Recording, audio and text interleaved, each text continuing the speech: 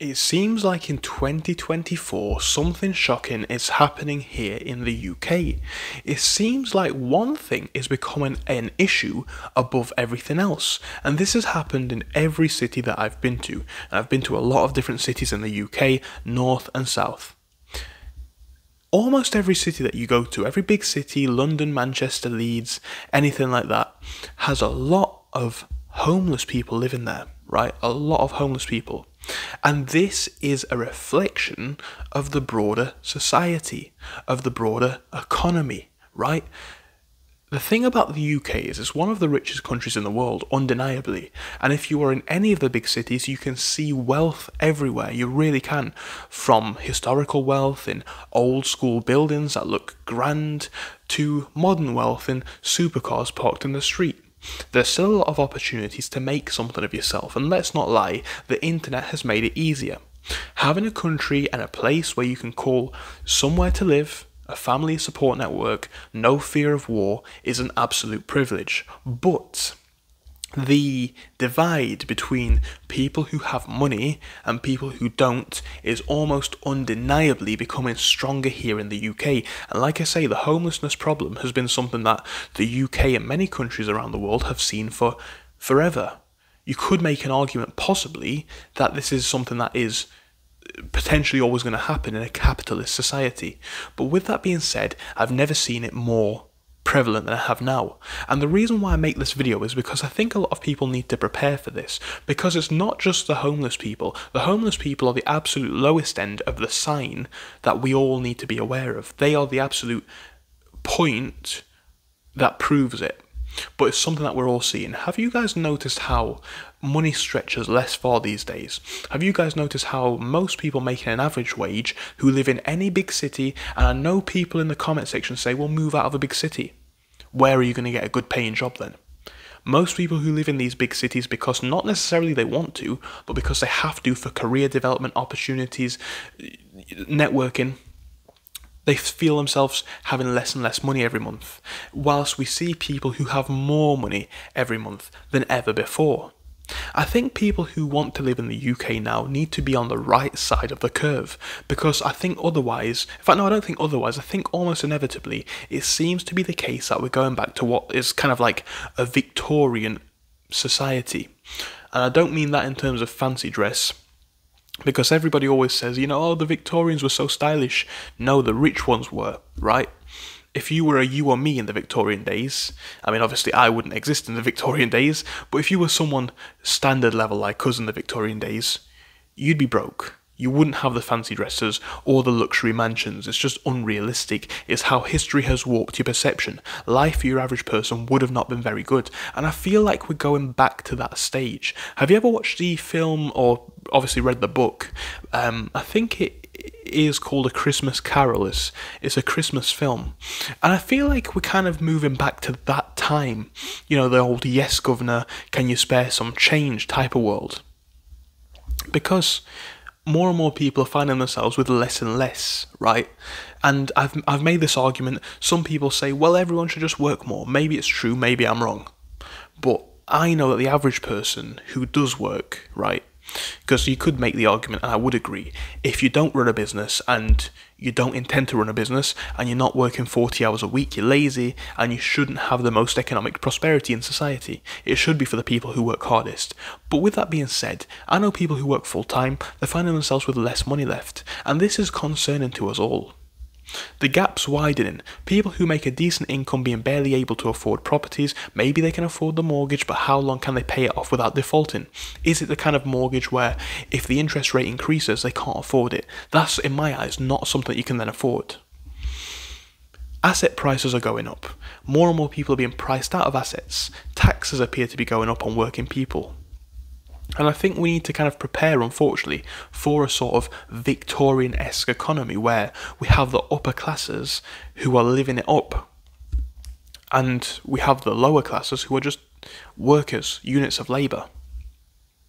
I don't think it can ever get as bad as the Victorian ages. We have workers' rights and we do still make a fair wage, let's be honest. Two people living together can still have a decent life. But it is undeniable that this gap is widening. It is undeniable in the UK that the richest are getting substantially richer at the detriment of everybody else. It is undeniable that the people who hold the most wealth hold more of it than most of the poor people. And these are not opinions. People can't come at me in the comment section saying this is my opinion. These are facts. And my opinion, based off of the facts I am presented with, easily accessible information on the internet, my assessment is that we're probably going back to the Victorian days. Spare change at every corner in the UK is what we're seeing now. That's not a prediction of the future. That is a current situation. I go to the shops. Let's say I'm in this place where I am right now, right? It's city centre place. I go to the shops in an hour, as I am going to do, for some food. How many times am I going to get begged for change? It's going to happen at least once. And this is not me being dramatic, it's true. People say, well, these are the people who made bad life decisions. Maybe they were on drugs, maybe they didn't get a good education. Some of that is true, and for a lot of the people who are homeless, that may be the case. But here's the thing. The people who I'm seeing homeless now are not necessarily the same people who I was seeing homeless 10 years ago. 10 years ago, you could, maybe it's a bit judgmental, but you could perhaps make a correlation between lifestyle, appearance, you know. Nowadays it's like, that's just an average somebody, right? And again, look at the poorest in society, not those who are homeless, but those who are getting squeezed by high food prices, high rent prices. And I know people might say, well, oh, well, you can get a house and all. Imagine if you're, I don't know, a single mom who's got 2 kids. How do you get out of financial deprivation, right? Seriously. Or even if you're 2 adults with 2 kids and you've got no degrees and no qualifications. And I don't think it's fair to make the assessment of, well, you should have got qualifications before you... Look, things pop up in life, right? And whether you agree with the point or not, you can't deny that the wealth gap is widening. And I think... In fact, no, I don't think. Let's take that word out of it. Let's look at statistics. The UK is one of the most wealth unequal rich nations in the world. These are facts. These aren't opinions. Look into them and make your opinion based off of the facts. A lot of people in the comment sections of my videos come at me with uneducated opinions, and I don't have the most high level of education in every matter, but I try and educate myself. I try and better my opinions and understandings, and every opinion that I try and make can be substantiated by facts. And even if statistics didn't back it up, the fact that I am walking around places and I'm seeing the have-nots and the haves very blatantly, in places like London and Manchester, basically the most economically prosperous parts of England, if not the whole UK, it's even more apparent. You know, you'll see homeless people literally feet away from Lamborghinis. It's worrying. And again, it's not just the people on the edge that should be concerned. You know, I've always said it in all of my videos about making more money and increasing your chances of being safe. But again, it's not about, in my opinion now, do you want to be rich? It's more like, do you want to have a decent standard of life? Because it seems that for those who are not in asset classes that are going up, for those who are not making the correct investments, you know, your average working person, they're seeing a pay increase of what, 2-3% a year when inflation's at 6, 7, 10. You're just going to get squeezed financially. It's almost inevitable, right? So what do we do with this information? Now that's a bit that I don't quite know. It's just an assessment that I made. I think the only thing that we can do is make more money. Make more money and get ourselves into a position where we are as secure as we can possibly be. It's almost impossible to be 100% secure. We've seen this in the past with the fact that things can go wrong, assets can crash, items can get frozen. But look, I should say. But look, this is your only chance at...